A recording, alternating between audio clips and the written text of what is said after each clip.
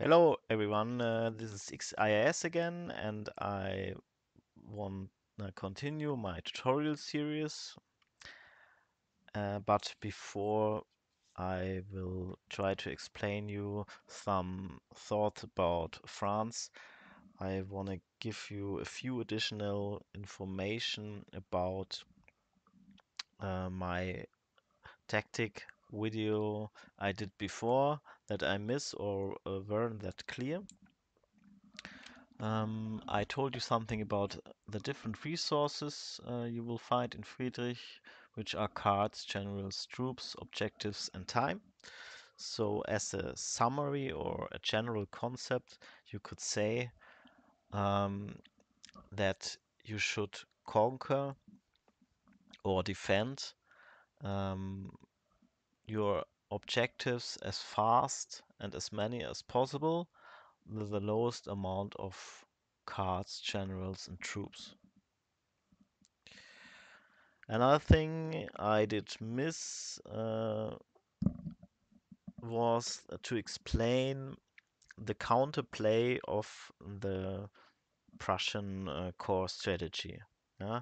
I told you that Prussia will choose one key color against every roll and tries to defend only in this color.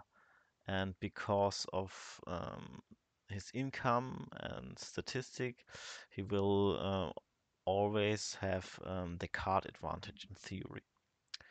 But if you look at the troops, on the other hand, the allies will have basically on every front line the troop advantage compared to Prussia. So every time you attack with a troop superiority, it will cost the Prussia at least one card to equalize this difference. And so on the long term, you should burn the Prussian cards and hopefully get a card advantage. Um, Another thing you have to remember or keep in mind that it's way more expensive, or better said, it will hurt the Prussian player way more to rebuy his troops. Because if he chooses a color for every nation, he has only one reserve color. Yeah, and maybe this he has to switch at some point, or this reserve color will um, go out of cards. Um, and as an ally, you have, yeah, let's say two or even three reserve color, so it doesn't really matter so much if you lose troops. It's no problem as an Austria player to lose 4 troops or something. Uh, the bigger problem would be probably that you lose a lot of time, yeah, to move again into an attacking or a favorable position. And another point I didn't really mention is that when you are fighting, you should always have an eye on the current income, yeah, of you and the Prussian player, um, because the cards you use for fighting goes in the discard pile, and at some point these cards are reshuffled again. And if the Prussian player has still the income advantage, will draw statistically more cards of your relevant color than you. So you should avoid taking long fights in your key color unless you're really sure that you have the card advantage if your income is lower. Yeah. And on the other hand, the Prussian player should, yeah, prioritize long combats because he will probably get more colors, or more cards of his colors at some point. And another thing, general, is that you should know the rules. Yeah, and you should know exactly the rules.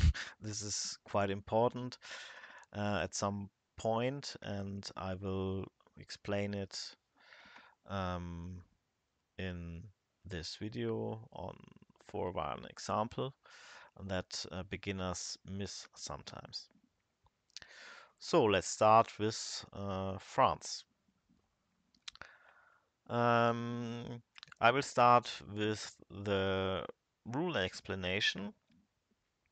If you look at the objectives of France, you can count them. These are 10 victory cities, and 3 of them, Halberstadt, Magdeburg, and Minden, lie in Prussian territory, and the other 7 are cities of Hanover. So, you have to keep in mind that the territory is relevant who can defend or reconquer this city. Yes. So Minden can only defend it by the Prussian generals because it lies in Prussian territory. And the same goes for Halberstadt and Magdeburg.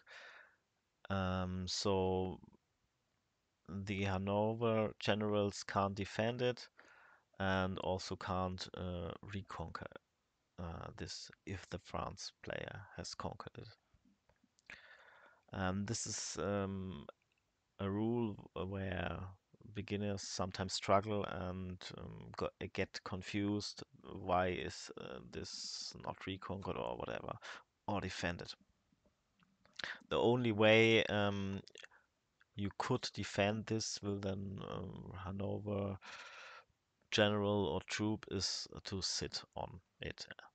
Yeah, then it's defended because you can't move through it or over it. So, if you compare France with other major roles, then you should realize then that France has only 3 generals. That's one reason why the win rate of France is the lowest of all, because this lack of generals really hurts him. The general strategy of France should be to focus on Hanover first. Yeah, I tried it by myself to conquer or attack early on Halberstadt or Magdeburg, but most of the time it wasn't really successful because then you're missing or losing troops against strong Prussian, and Hanover gets stronger and so on. So I would really recommend to focus on the conquering of the 7 Hanover objectives plus Minden, which is normally not defended by Prussia, and then try to attack Halberstadt and Magdeburg. You should, as an guideline, you should have conquered these 8 cities by round 10, let's say. Yeah, if you are earlier, you're very good, and if it's 11 or 12, it's okay. Yeah, but you should have that in mind as a yeah as a guideline. At round 10 you should have this, then it's good to have this 8 objectives. Of course, every game is unique, and sometimes you miss something or got trapped or whatever, but um, yeah. Um, the optimal position you want to achieve is that both of the Hanover generals are off board, and one of your generals stands near the base, and so even if the Hanover generals get re-bought, they have to attack instantly, um, because you are near each other, and you can, even if he auto retreats or whatever, you can attack them again. Yeah, so you should really try to kill the 2 generals, and then position one of your generals near the base, so that he is basically out of game. Yeah, because then you could move 2 generals in the direction of Magdeburg and Halberstadt, and can do a combined attack, because one general is probably not enough. Um, it's hard anyway to win with France, or to get even one of these 2. Um, and you can, yeah, consider if you are attacking only with one, it's enough to defend with 2 generals as a Prussian, even with low troops, and you will never conquer it. Yeah. If someone stands here and someone is here, yeah, you can only attack one. So you have to at least have 2 generals to have a chance to, yeah, efficient for efficient attacks here.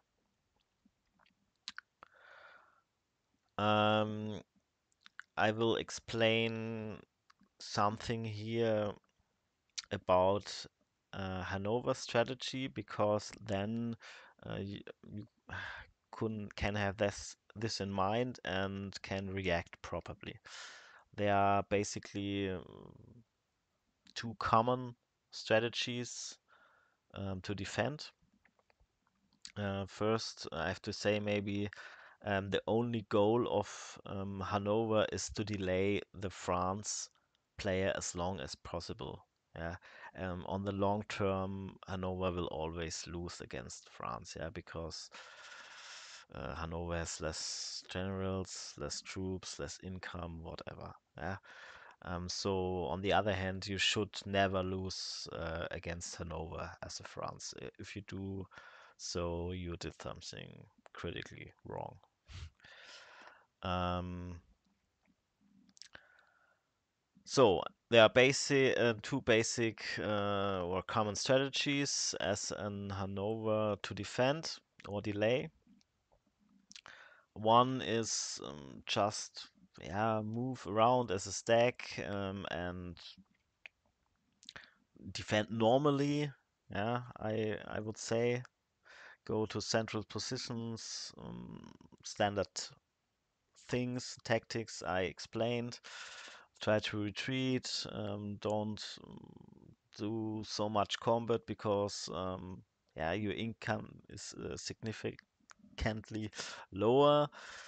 Better try to retreat -1 as often as possible, and just delay. And yeah, another strategy is to move with one of your two generals and get behind the French territory or lines, if you want it, and bind one general. Yeah, this was called, or this is called the triangle strategy. If you have one Hanover general in the bottom, a one and one in the upper. It's not very difficult to have one in the upper sector because your base is here. Yeah, so the key of the strategy is to get one of the Hanover generals in the bottom.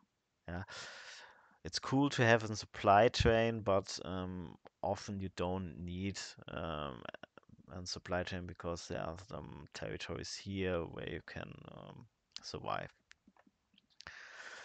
The cool thing about this is this guy always threats the reconquering of your cities. So you have to move one general, yeah, at least in this direction. It can stand here, for example. Yeah. And this one, if it's here or whatever, also threatens the reconquering. So you have to move another general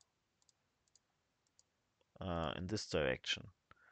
And then you have only one general that can potentially attack these two Prussian cities. And as I explained, this is most of the time not enough.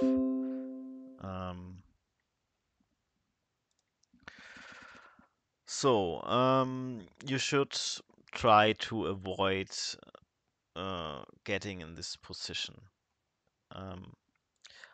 Someone can say, okay, cool, then I just attack this guy and I get rid of him. That's true. But here it becomes a little bit tricky because let's say this F2 has 8 troops and this H2 has 7 troops. He just auto retreats forever. You never fight. You just go for retreat -1 and refill this. Yeah, the only goal of this general is to bind one general of France. Yeah. This is another reason why I explained it in my guide. It's important if you have the chance not to instantly re-max your troops. It's a little bit of a gamble, yeah, depending on the setup of Hanover and France if you play this, yeah, because you can't really deny if he goes, yeah, this way in the early stages. I mean, you could try to stop this movement, but yeah, um, most of the time he will get until here or even here, and then you will have your first combat, and yeah, depending on how you set up or did set up and the Hanover setup, it will work or not. Um, okay. I hope this triangle strategy is clear to you. If you have some questions about, I will try to answer them. Okay. Now, where you know the two common strategies, I will explain you some thoughts about the setup. Yeah. Um, If it's the normal defense, it doesn't really matter. Yeah, often these two, F1 and F3, get into combat first or are your main threat. So you could give them both 7, for example. I don't really like giving them 8 because then you are stuck again in this, or you have less flexibility. Yeah, these are 16 and 8 each, and the Hanover generals can. It's easier for them to retreat if they know at any point this troop strength. Um, so one positive. I mean, it doesn't really matter so much. It doesn't. It depends more on how he will play. Yeah, as I said, it's a little bit of a gamble, and but you don't know how he will play. So yeah, it's uh, you just have to know what are your options. Uh, so a possible setup could be give them both 7 and this guy 6, for example. Uh, and if he tries to move through your lines until after the first combat, you have to decide depending on who was winning and the troop setups. If you take another general in the early game and try to hunt him down or not. Yeah. Okay, let's talk a little about more about colors.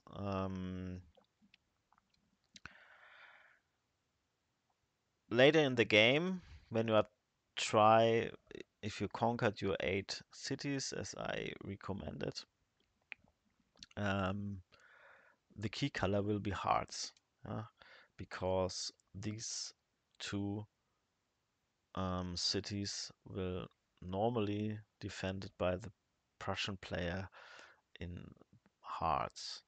So you should always have this in mind and try to collect hearts as many as possible.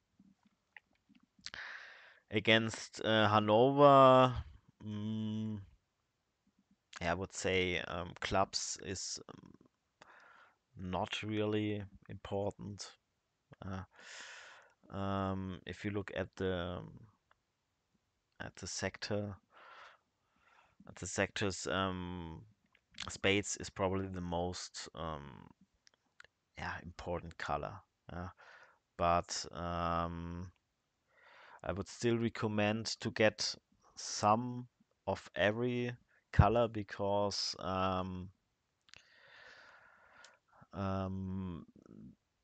at some point the Hanover generals will fight. Yeah, I personally just wait a few rounds and then I have a feeling where's my strongest color, and then at this sector I will try to defend and keep hearts, of course, or try to trade hearts.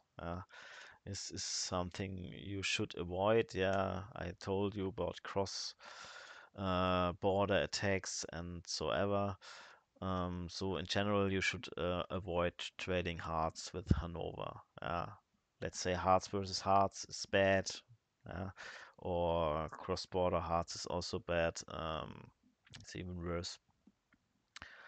Sometimes, you can't really avoid it, but avoid it as most as possible. Okay, another thing I did mention in my first video is you should a little bit be more carefully maybe than other nations with your supply trains, because if they get hit both in one turn, you're really, yeah, fucked as France, because you don't have any home territory, and yeah, the distance is quite long. Um, Good. So let's do a quick summary. You should focus on Hanover. As always, play in the first 1 or 2 turns defensive, because the longer your income um, grows, the more advantage you will have. So it could be in the early game, let's say around 2. Yeah, often you will move this way, 1, 2, 3, 4. Yeah, and there's one possible movement as an Hanover player. You could something like this, for example, and then he could do an all-in round 2 attack. Yeah, with this movement. Okay, this is because it's a testing game, but you can, if you are moved to Verden, you can move to Herford in the second turn, and at this point, Hanover has 4 cards because of the turn order, and France got only 3 cards. And if the Hanover guy got lucky, he has maybe more hearts than you, and he could do this attack. Yeah. These are small things you should keep in mind. Play relatively defensive in the early stages to not get some lucky all-ins by the Hanover player, and just let your card income grow, and then after turn 3 or 4 you can do an attack with troop superiority, and you should easy conquer turn by turn in a safe way these 8 cities. Try to collect hearts, um, never lose, or lose drastically against Hanover. Better play safe, but apply constantly pressure, of course. You should, around turn 10, you should have conquered, or that is your goal at least, these 8 cities. And the best way would, if you also have destroyed the 2 generals and have one general near the base, and it stands for the rest of the game here, and denies the respawn, or make it very hard to respawn for the Hanover. And then with the other 2 generals, you can go to conquer Halberstadt and Magdeburg with your hearts you hopefully collected until then. And yeah, then you will maybe get Halberstadt, and if you're lucky, at some point Magdeburg, and you should win. So that was it. I did maybe forgot something, and I will try to explain it in the next, but I hope you got some insights of France play, and I will see you online. Bye.